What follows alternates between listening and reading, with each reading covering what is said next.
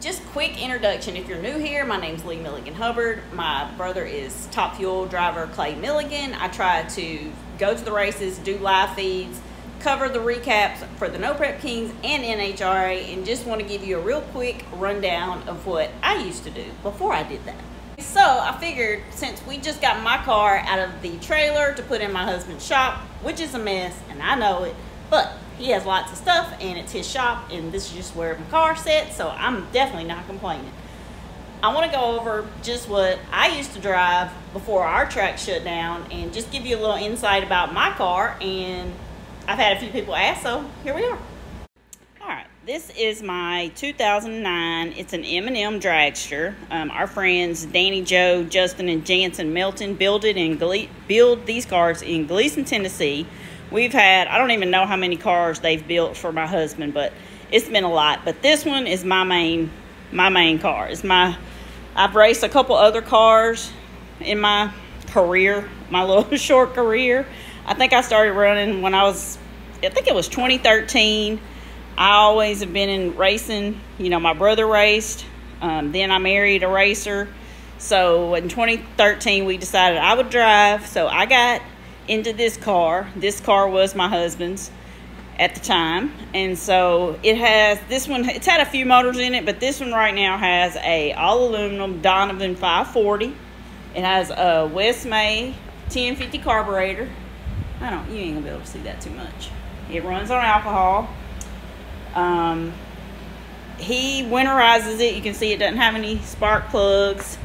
He'll drain the fuel, lubricate it with lubricate the cylinders, carburetor and fuel pump. He'll, get it ready to set for the winter. Usually we get it back going once the track starts opening back up. Of course, we lost our track, Memphis. I think it's going on 2 years now. It has a power glide in it. We got Hoosiers. Double B locks. Let's see. The Go Lithium battery, the 16 volt. They came on board with us at the very beginning. At the very beginning of when they started. They were probably the first company to come on board to help us, and I never forgot it. And we still keep it charged. We charge it every so often just to keep the cells balanced. And you see we got the front tires up on a block just to kind of keep the weight off the tire since it's just sitting. We did on the inside. So this seat, of course, the lighting makes it look a mess, but you see how thick it is because I'm 5 foot tall. My husband's 6 foot tall. So when I took over the driving, we had to, Clay and Cliff, but Cliff's my husband, poured the seat. And it's Butler built. And once I got that poured, I felt so much more at home. It was unbelievable. We got double adjustable shocks. Let's see if I can see. Shocks. Like I say, he does everything on here. He does it. That number right there is an IHRA number. We had to get a number to run for the championship. That's in memory of my nephew, Clay's son, Dalton, that we lost. D for Dalton, X, you have to have an X for IHR, and 25. The 25 is very important to my family, and you'll see that a lot on this car. And let's see, what else? The Butler built seat, I went over that. Pro One seat belts. I think one other thing on the outside of it is, like I said, I'm 5 foot tall, short people problems. See that little bar sticking out? See if I can make it come out while y'all are watching. Got a little peg there that comes out that my husband put under the frame to stick out so I can get in. And I'm gonna get in and show you what I got going on the inside.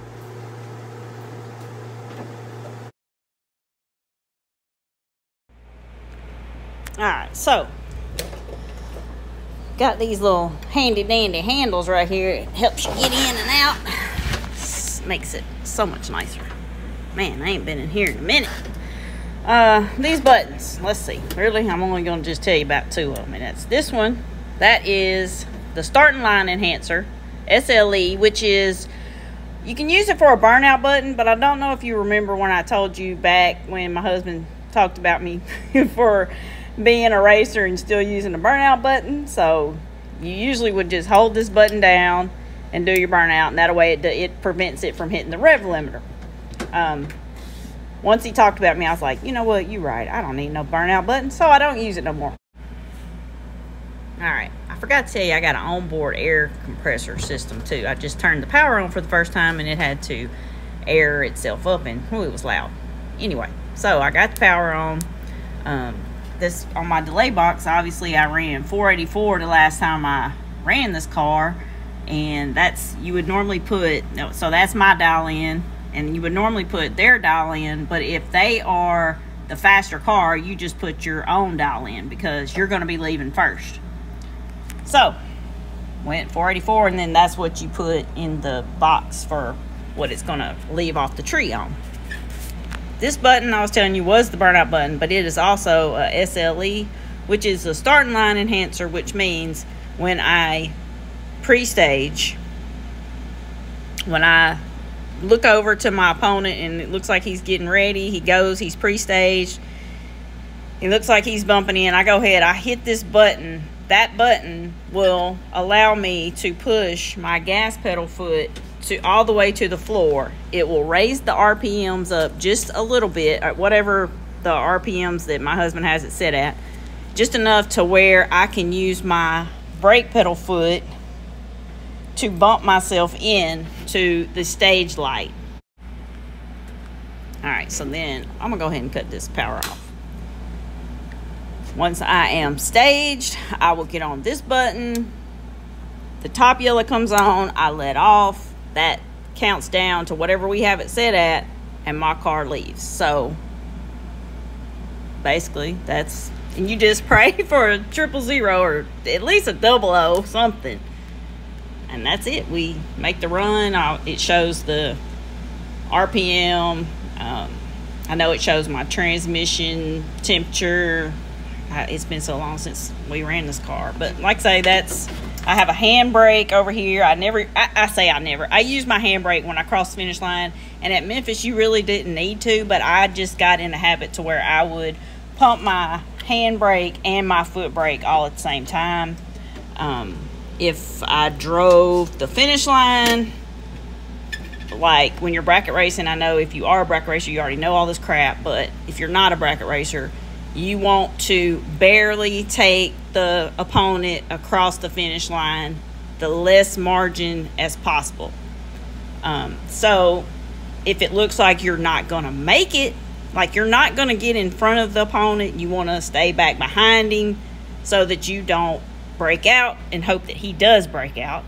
Or if you're way ahead, you either want to whop the gas a couple times just to get rid of some numbers, to kind of back up to him to go in front of him across the line as close as possible, or you want to hit the brakes, which if I used the brakes at the finish line, I would not let off my gas and slam on the brakes. That was not my style of driving. I would keep my foot on the gas and use my brake pedal just to kind of bog it down a little bit. Of course, I was no expert at it. I did all right, but anywho, that is the tour of the M&M Dragster. Alright guys, I appreciate you guys watching, liking, and subscribing. I'll be back next weekend for NHRA. They are in Seattle. Don't forget about my link down below in the description for the magazine. They got cool stuff. Clay got new shirts out. Go check those out. My link will be down there. It's my ambassador link. That'll just show that I sent you. I appreciate it. And leave me a comment because I love you.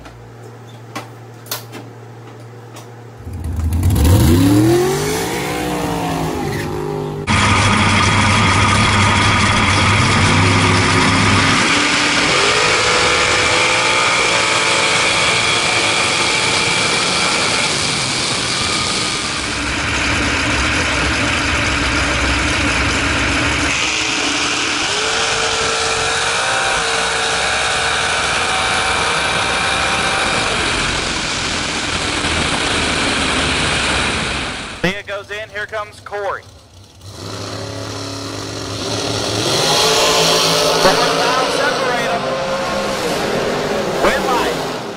Buddy 006 and a thou under. Leah 10 and 16